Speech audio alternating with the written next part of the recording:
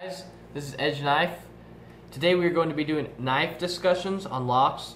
The most commonly used locks, the liner lock, this one, the lock back lock, which is this one, and the frame lock, which is this one.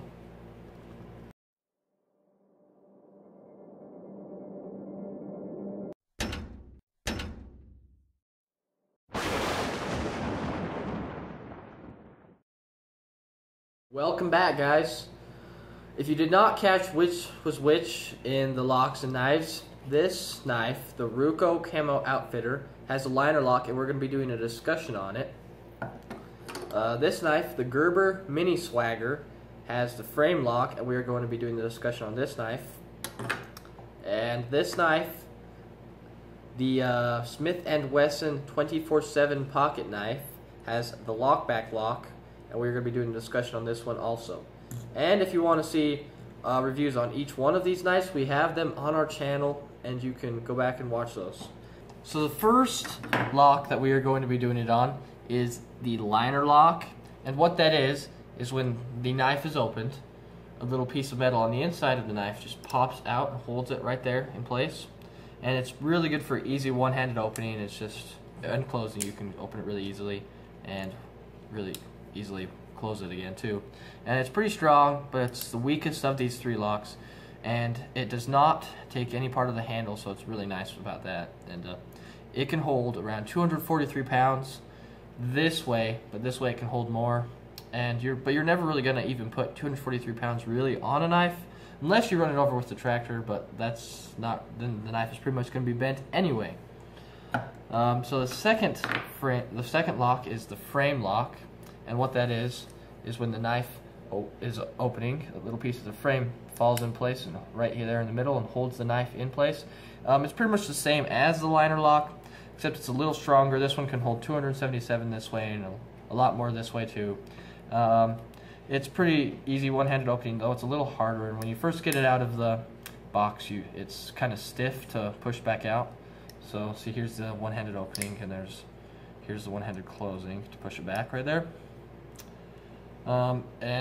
It does kind of leave some problems with the handle, but not much, since it's just right here mostly that's in there, that, you know, so pretty much the rest of the handle is still fine. They cut it right here, so it's not going to pull the whole handle in. The third lock that we are doing is called the lockback lock, and it's the strongest of these. It can hold 370 pounds this way and a lot more this way. It's harder to open, but the reason I can't open this one though is because it's got assisted closing, so it wants to close itself when you get it right here. It just snaps in place, so it doesn't want to stay right there.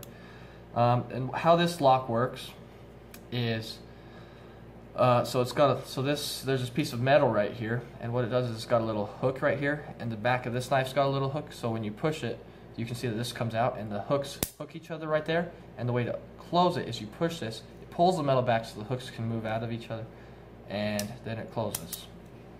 There you have it, guys. That was the lock discussion.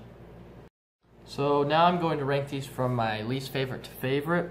So my least favorite one is this one, just because the back locks are really hard to open, and I don't hate them as much as some people, but I don't like them as much. I would prefer getting a liner lock or a frame lock if I could, just because these ones are harder to open.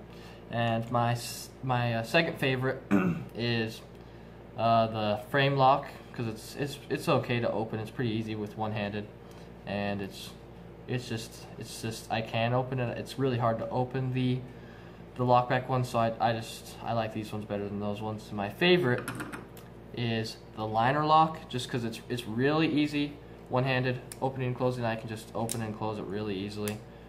So we got the measurements for each one of these locks and how much they can hold from a channel called Knife HQ. If you want to watch their video, we will leave the link in the description for it. It was a really good video.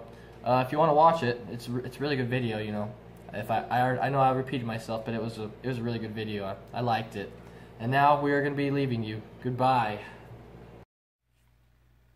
Thanks for watching. If you like these discussions and you want us to do more of them, leave us a like, and don't forget to share this video and comment and subscribe. Thank you.